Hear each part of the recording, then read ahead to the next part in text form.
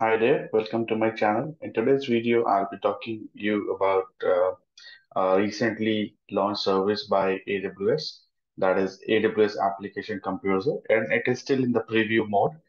So, but just latest feature it is there in which we can, people those who want to visually compose some serverless applications, so they can utilize this, and it will also create the infrastructure as a code behind the scenes. So it's very interesting thing. So just I wanted to just show you this latest service that is being added.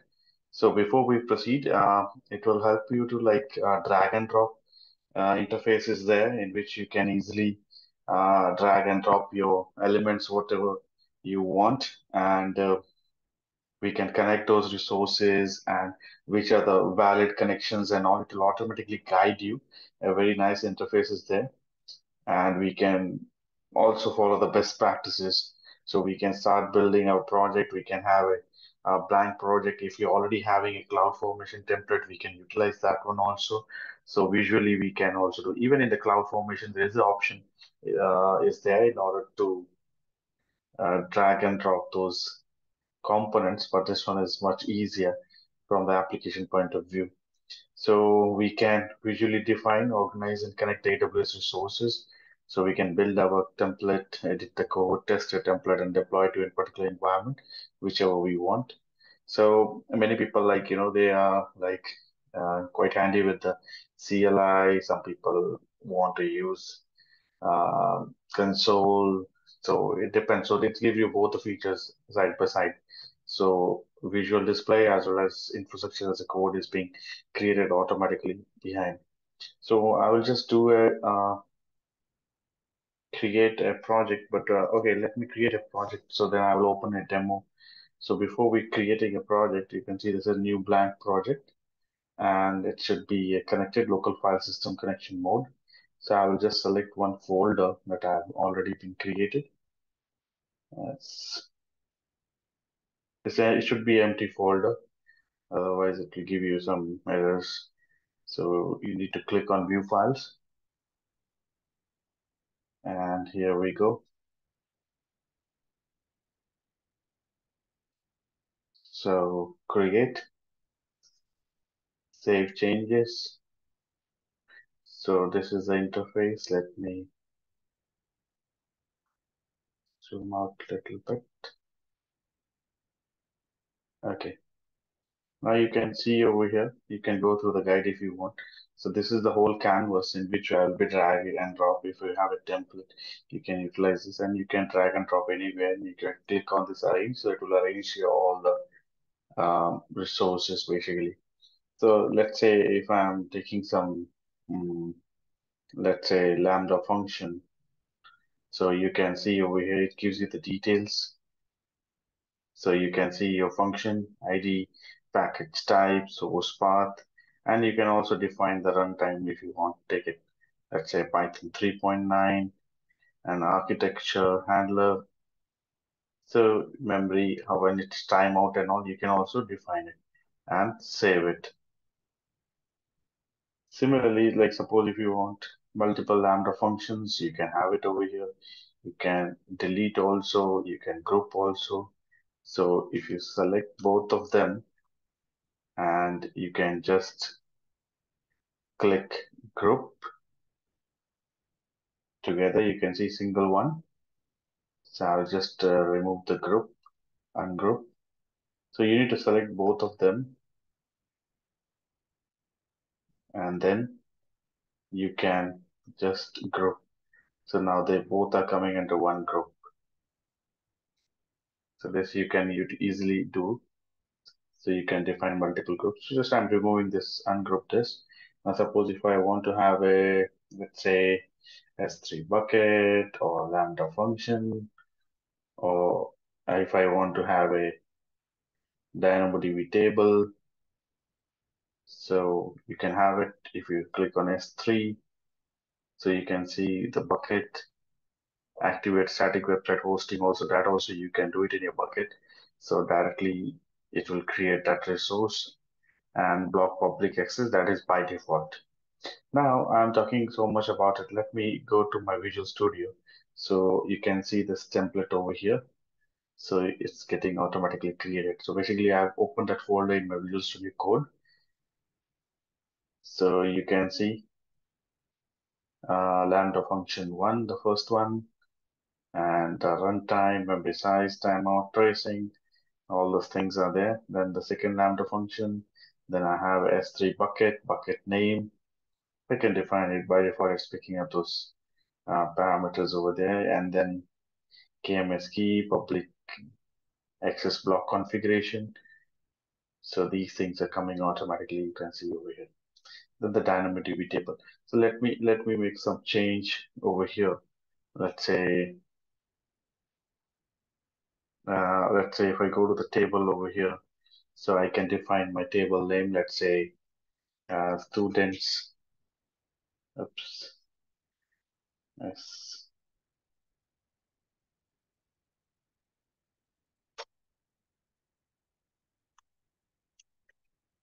So you can see over here, and partition ID. Let's say SID. Anything you can define it. Just as a demo, how to use it. Sort key also you can define it. Sort key name. Let's say S name, and you can save it. Now, once you have done this one, I'll just drag my table over here. You can see. Now, if I go to my code over here, you can see it's so quick. So you can see the students table, SID, attribute S. These attributes are being defined over here, key schema and all. So it's very, very fast. So automatically it generates. Now suppose if I want to link this Lambda function, you can see if I click on this one, so you can see we cannot connect this to sources. You can see where to where we can connect, and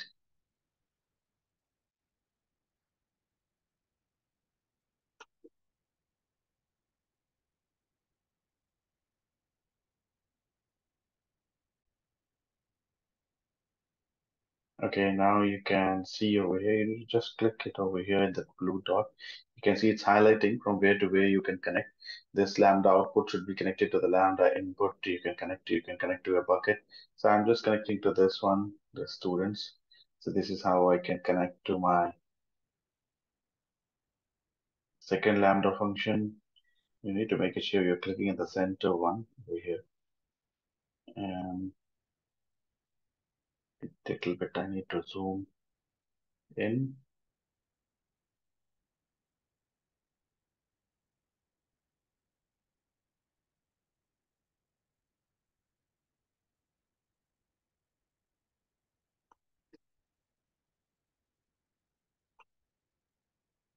So you can drag and drop here. And if you have like this Lambda function, you can even connect to your S3 bucket.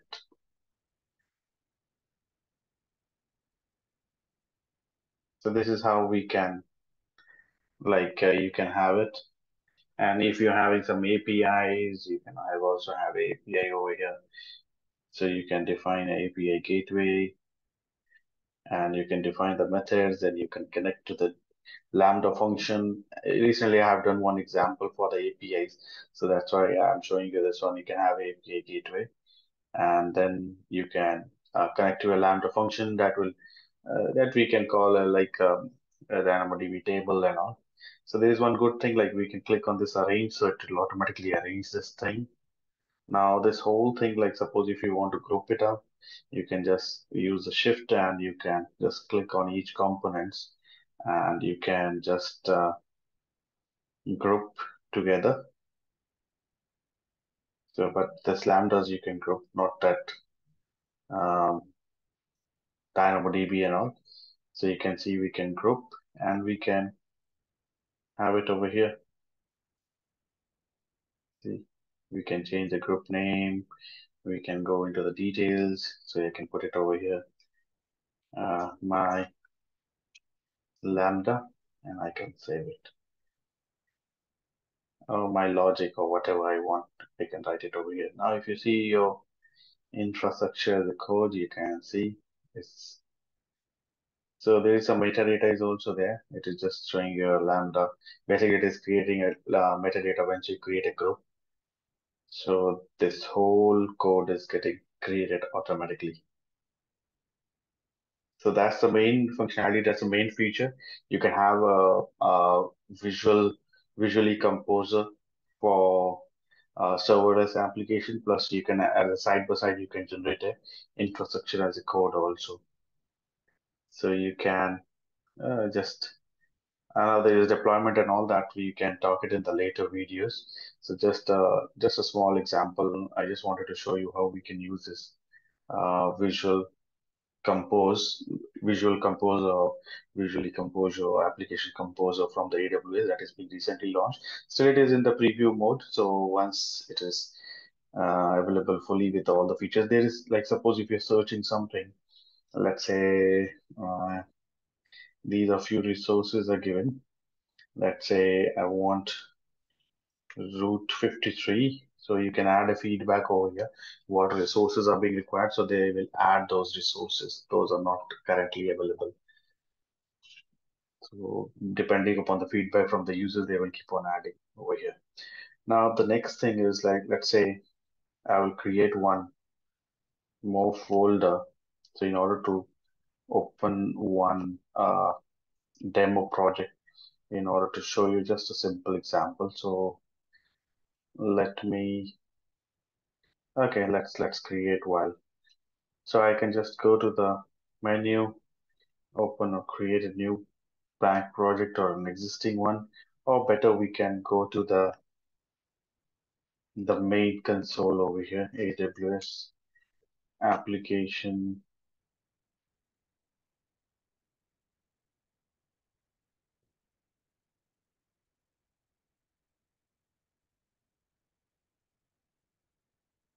So you can see open demo over here. So you need to again select a folder because it will be keeping all your files. So I'm just creating app demo AWS. Okay, your file basically checks whether it's empty or not. Create, save changes.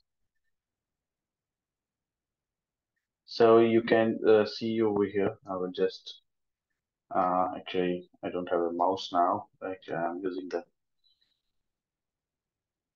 You can just press the control button and you can just scroll it down in order to arrange this items and all.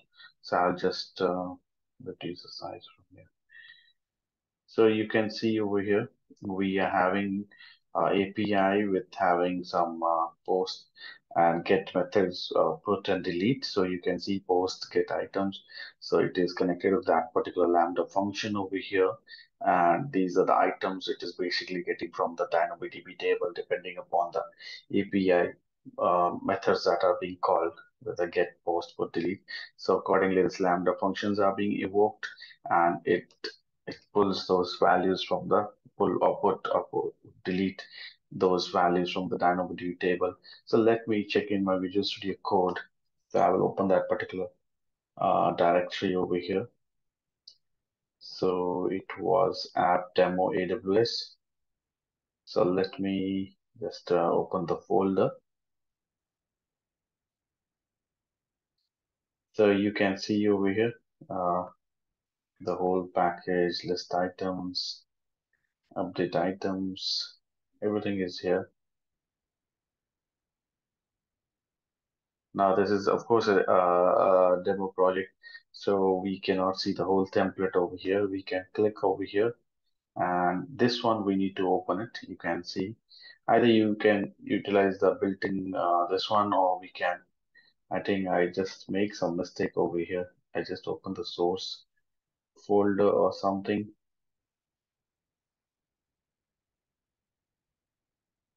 Okay, let me open again.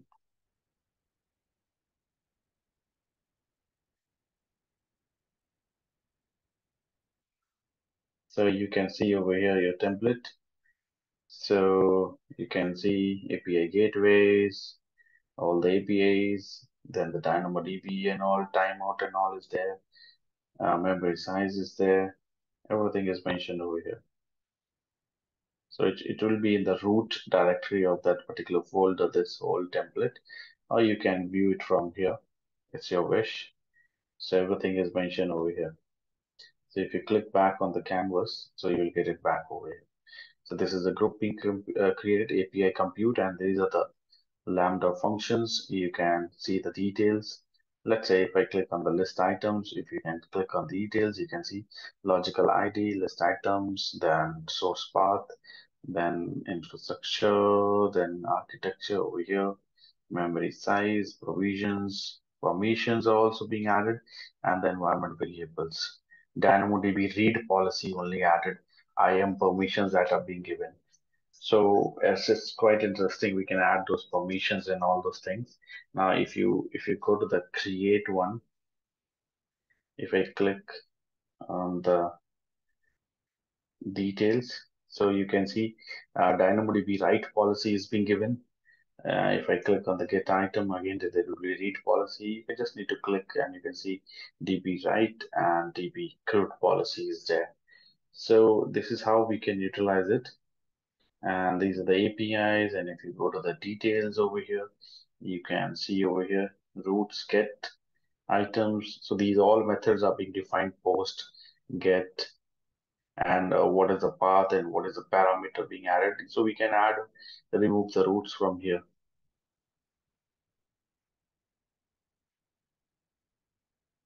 And DynamoDB table, that is items. You can see the partition key and all those things are being defined. So this is how we can use this application composer. Just an introduction with a demo and just a small demo and how we can utilize these resources, how we can create this, how we can visually compose this serverless whole application. You can just have a quick look into this from the Amazon if you want. In future, it will be quite interesting, like how we can um, maintain a model of our architecture for sharing and building. So we can easily use this one. So these are the use cases, new serverless applications if you want to create, and those manage those applications through IAC for each service in the architecture. So day by day, it will be getting improved, this composure part. Multiple resources will be getting listed over here. So I hope you like my video.